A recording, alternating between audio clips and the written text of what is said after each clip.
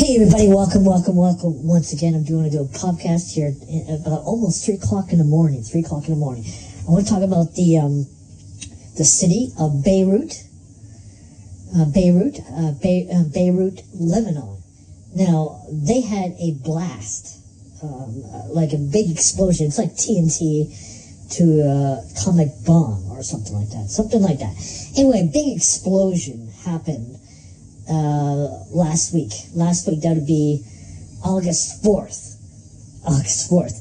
Big explosion rocked the city of Beirut, Lebanon, and they're having protesters there at this very in the last few days or so. They don't like the leaders there. Everybody just left town. All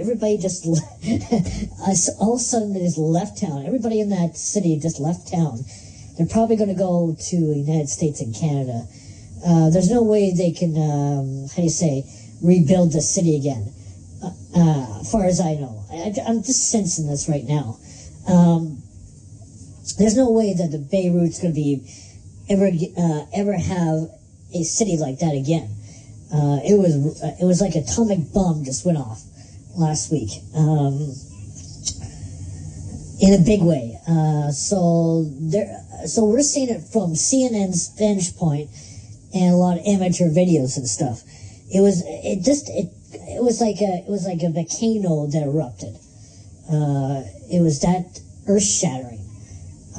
It was like an earthquake happening to you name it. It was just. The foundation of the ground was kind of, it went like that.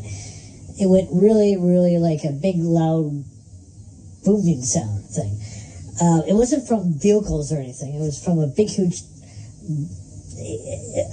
for me, I just thought it was coming from a storage thing. You know, sometimes when they have storage, what do you call those things, those big, huge storage things at the ports that they put them on.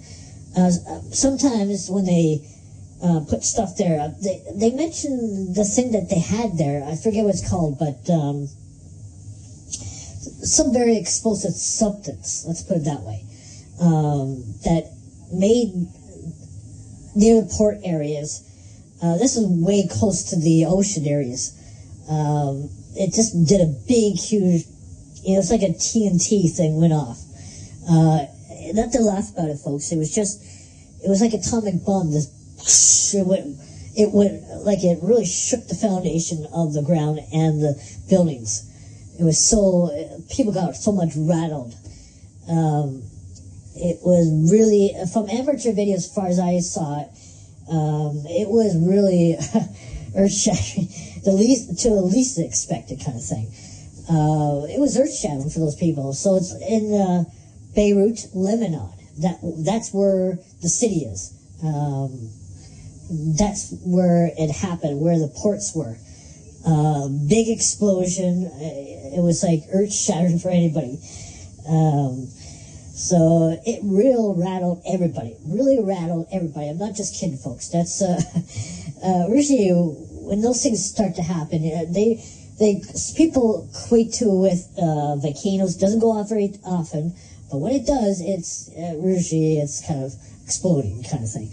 But this was no volcano or anything like that. It was just a big explosion. It's like if you were to put TNT stuff in it, that's the explosion. It went off like a big, humongous bang. It really.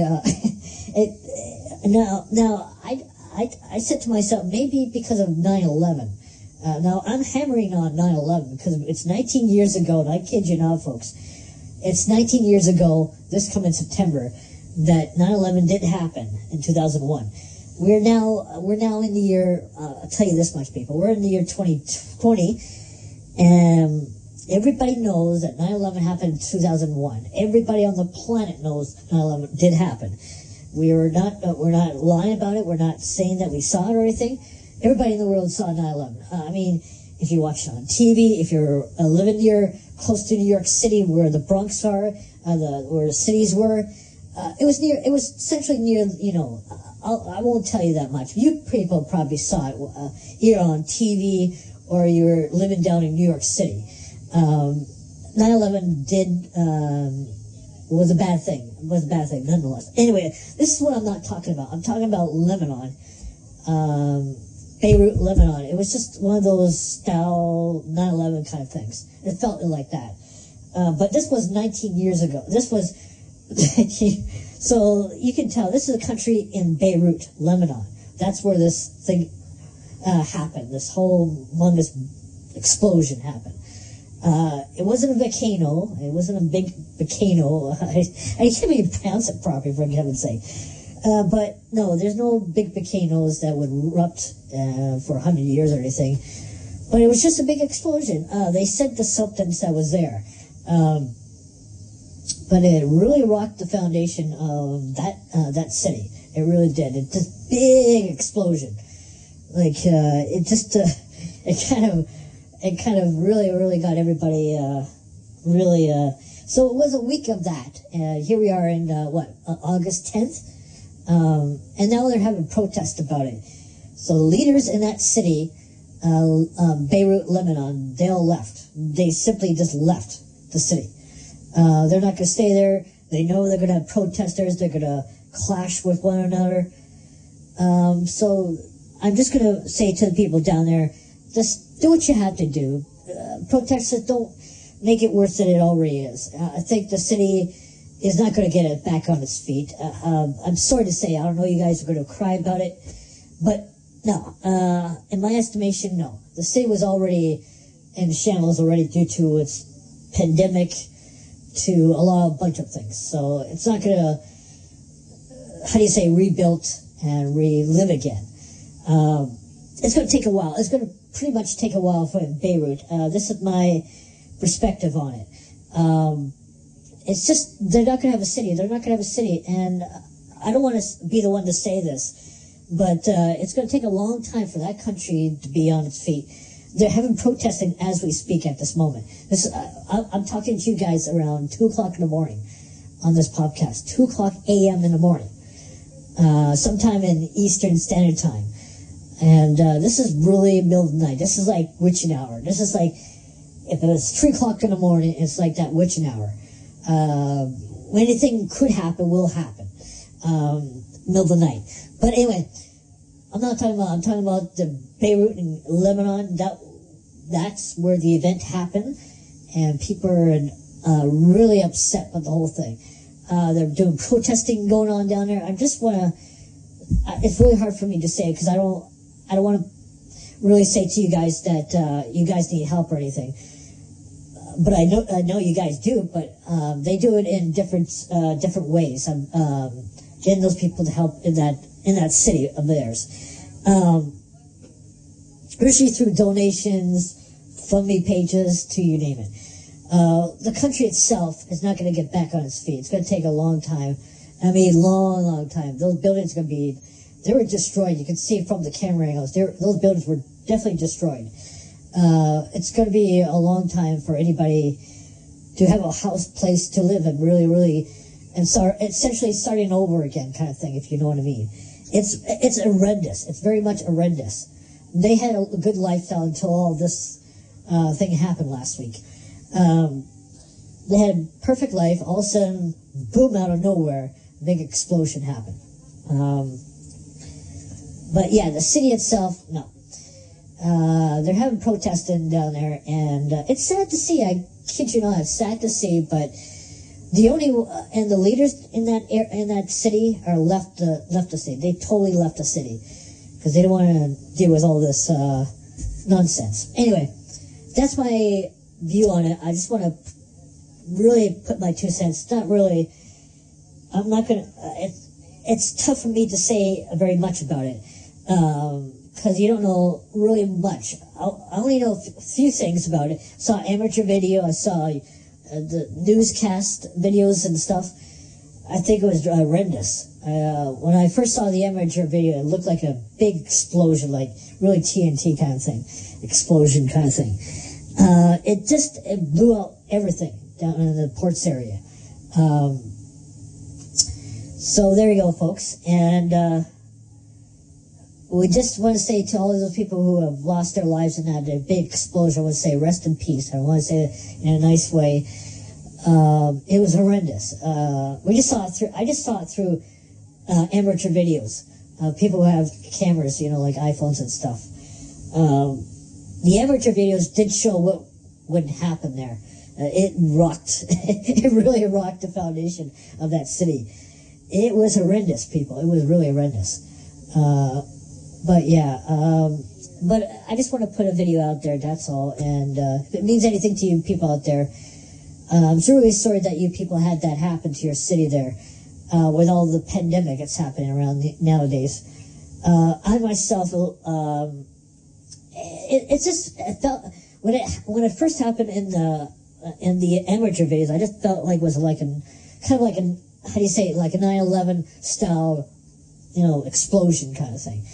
But only this time it's not with buildings, it's with explosions. But yeah, it was sad nonetheless.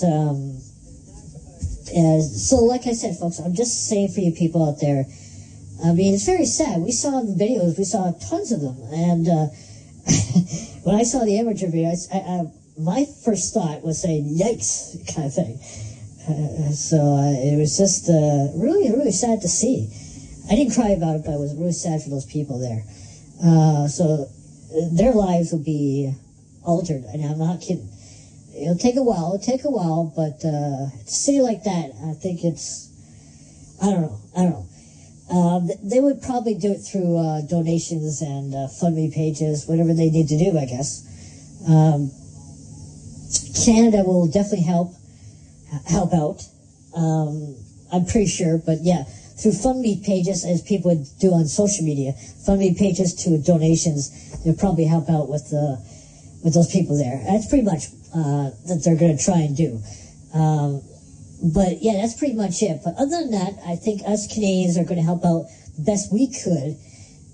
They're probably going to set up a GoFundMe pages and donations, and that's all. Probably that money's probably go down to Beirut and Lebanon. It was just strange. It was like it really was strange. It was like a 9/11 to a 1940s war style explosion. So it really, I'm not kidding you, it rocked everybody's world. I mean, in a big way. It rocked the foundation, buildings, the ground, everything. It just tore everybody apart. But I want to wish those people who are still alive today and lived through that, we wish you well. And that's all I got to say. I just want to say about what I saw. I didn't want to really respond to this at first. I kind of waited for a week and stuff. So what I'm going to say to those people at the moment, we're still August 10th. It was a week ago, around, I would say, August 4th. I don't know, it was morning or afternoon, but yeah, it was a big explosion. It was like a TNT kind of explosion. It really, really, you can tell how, from the amateur video I saw out of it. But yeah, it was really, really terrible, terrible. Lucky it didn't happen in the United States or Canada, and thank God for that. But it can happen anywhere, so some people would say. Yeah, it really would. But thank God that some of those people were living away from the explosion. From the now the location that this happened is where the ports are. That's near the lake areas. And yeah, just big explosion. It went to little small fires per se, and then all of a sudden, and went like that really fast, like a fast reaction of the explosion thing. So it really, it just I was stunned. I was stunned by what I saw on the amateur videos. So anyway, we'll pray for those people who are still alive. But the people who passed away, rest in peace. That's all I gotta say for you people. And yeah, my heart will definitely go out to you people out there in Beirut, Lebanon. And stay strong, people. And just do a GoFundMe page. Just people in Lebanon, just do a GoFundMe page for the city. And and donations. Donations would be grateful. I'm not going to send people to a website. You guys got to go develop the websites. Yeah, that's what people do in a time like that. We're saying to go do GoFundMe pages, get donations going, help out with the money, and they're going to need a lot of money. Sometimes the federal people will help you out as well, so don't worry there. But whatever they do, what they have to do, it's just right now the protesters are there at this very moment, this weekend. They're trying to. They're just protesters there. They're wreaking havoc, if you understand that. So you don't want to be down there, I'll tell you that much. So yeah, they're wreaking havoc down there. And yeah, so we pray for those people who are still alive today. And that's not my rant, but just a little saying that we give thanks to the Lord out there who people are still alive, and the people who passed away, rest in peace for the Lord above. And yeah. So there you go, folks.